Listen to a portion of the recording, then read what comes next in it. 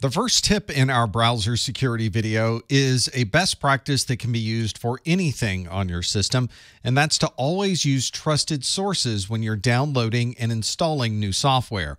If an attacker wants to infect your system, they'll add the malware to a browser extension, and then you'll download the extension and enable it in your browser. If you do need to install an extension for your browser, don't install it from links that are in an email or from a third-party website. You should go directly to the browser developer's website and make sure you download the extension directly from that site. It's also a good idea to validate the hashes for any files that you downloaded to make sure that the hash on your machine matches the hash that's posted on the website. If you've never checked the hash of a file, it's a relatively easy process, and there are applications available for the command line and the graphical front end that can help you with this process. I used a program that was available in the Microsoft Store and installed that into my Windows desktop. So I wanted to download the latest distribution of Ubuntu Linux. I went out to the Ubuntu website where I could find the ISOs available to download. And with those ISOs, I also found SHA-256 sums. These are the hashes for these ISO files. I then downloaded the live server AMD64.ISO, and it has this long hash value that starts with echo 8 and ends in 2 delta 4. I then started the hash checker program that I installed from the Microsoft Store, and I had it check the hash for the ISO that I had downloaded. And you can see the SHA-256 is listed here at the bottom. It starts with echo 8, it ends in 2 delta 4, and everything else in the middle matches the hash that was posted on the Ubuntu website. This means the file that is stored on my local machine is exactly the same as the file that is stored on the Ubuntu website, and I've now verified that I have exactly the same file as the Ubuntu site. When you're installing a new program or an extension to your browser onto your computer, you have to make sure that you're installing it from a trusted website. This might be the Chrome Web Store or the Microsoft Store or any other third-party site where you really do trust the information that's on that site.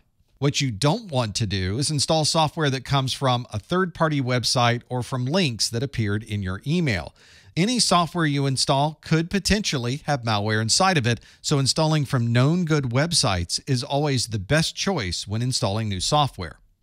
The attackers know that it's very common for us to customize our browsers with extensions, so they're going to make sure their malware is ready to go whenever you download that from an untrusted website. This is a very practical concern because in March 2021, a study found that more than 24 Google Chrome extensions had malicious software inside of it. This included 40 malicious domains, and none of this was identified by any antivirus, anti-malware, or other security software. When these extensions were installed, the researchers immediately found credential theft, screenshots and key logging, and data exfiltration. Once this software is on a system, it effectively has the same control that any browser might have and was able to collect quite a bit of data from a susceptible machine.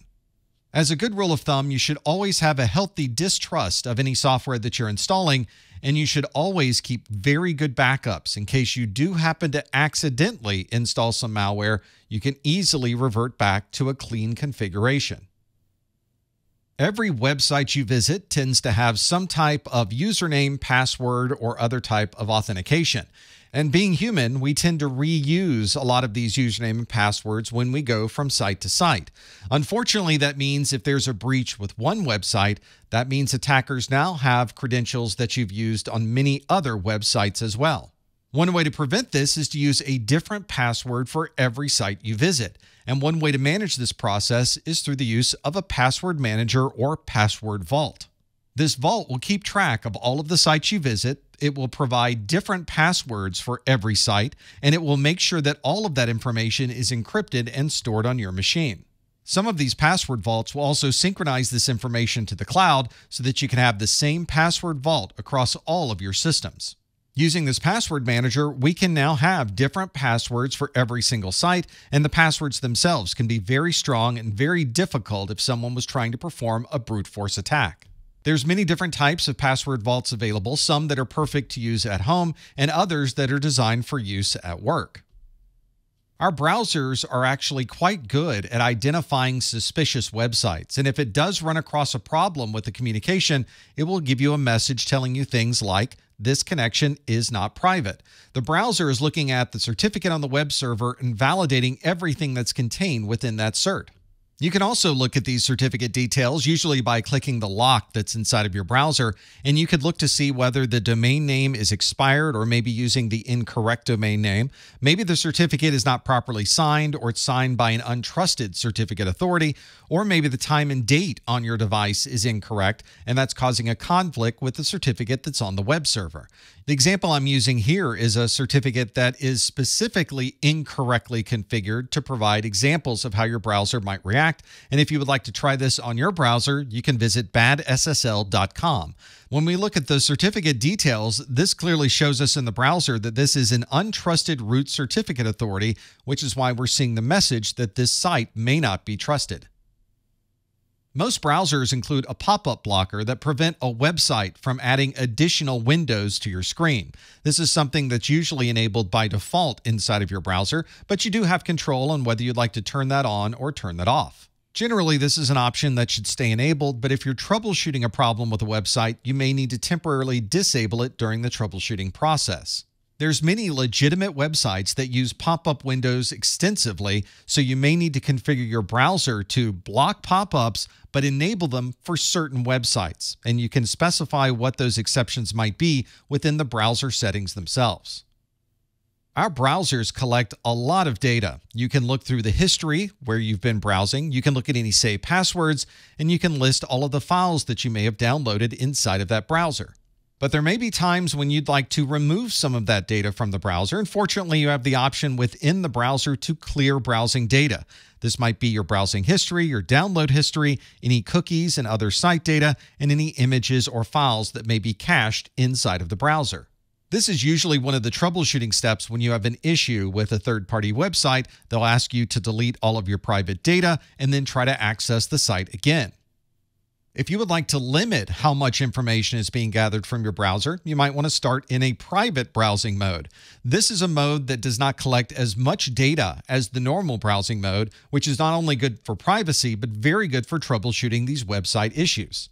When you close this private browsing mode, a lot of the data that would normally be stored is deleted from your system. There's no history information that's stored. You don't have any data on what files may have been downloaded, and anything that would have been in a cache is deleted.